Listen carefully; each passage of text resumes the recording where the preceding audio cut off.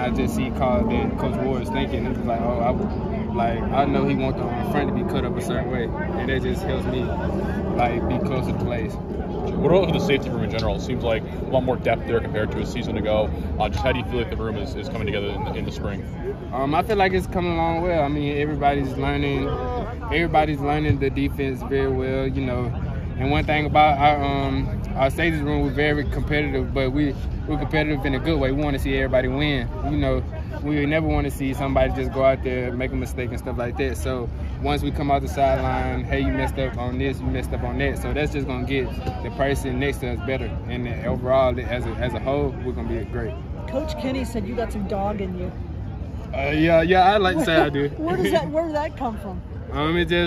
Really just where I came from. It's just, I mean, all my life a lot of people like doubted me. So I mean, it feels a lot better when you can prove them wrong than just, you know. So I just felt like, yeah. How'd that doubt fuel you to be better? It just made me keep going. Like, you know, every day is not gonna be your day. So it's just like, you know, I feel like I should be one of the best DBs coming out. You know what I'm saying? But I can't just act like that. I had to prove that, you know, and next come out here working hard every day, get my teammates ready, and just getting prepared for the season. How much of that, too, is just having to go JUCO and having to go to a smaller school to like, earn a shot to play at this level? Yeah, like my story is me, you know, because I had to come from the bottom, still had to stay at the bottom and just work my way to the top and just to get where I am now. So it's just like when kids see me, I just want them to be like you can do it yourself. Does it make you appreciate where you are now even more?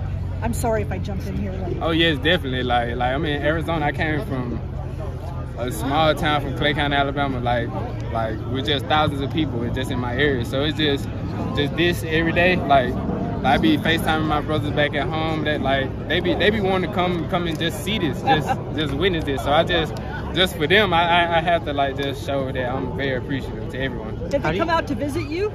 Nah, they haven't. I wish they would, but you know, Alabama, that's a long way and stuff like that. So you know, they have other things going on back at home. But I really do wish they would just come see Arizona. What do you like most about out here?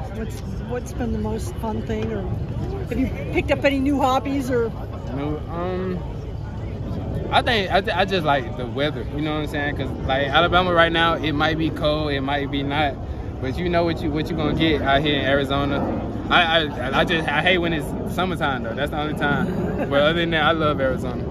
How do you feel your mentality is kind of grown as a leader, coming in with the being doubted throughout your career?